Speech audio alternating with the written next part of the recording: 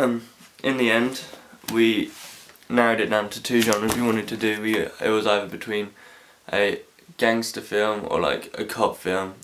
We wanted to do something we'd seen and absolutely loved the Tarantino films and wanted to do something very much like that. So in the end, we went for a gangster film, an American style gangster film. We wanted to mix the kind of older style and Tarantino style together to create something new.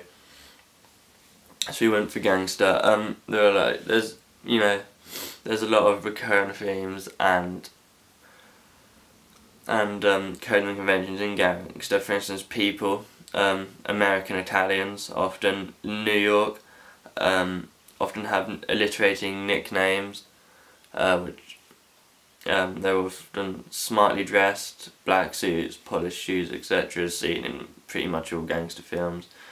Often have greased back, black hair. There's the stereotypical fat gangster in charge, and he often has like a smaller, greasy rat-like henchman. Normally a little bit mental, can't be trusted.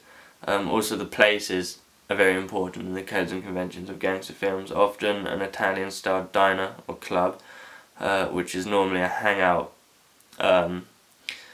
or a gathering place for the gangsters, on rare occasions even like a pizza place.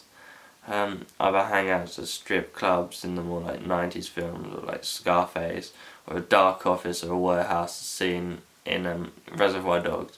Also there's often names that all appear in several gangster films, for instance Tony and Michael during The Godfather and Goodfellas. Giovanni is another one that pops up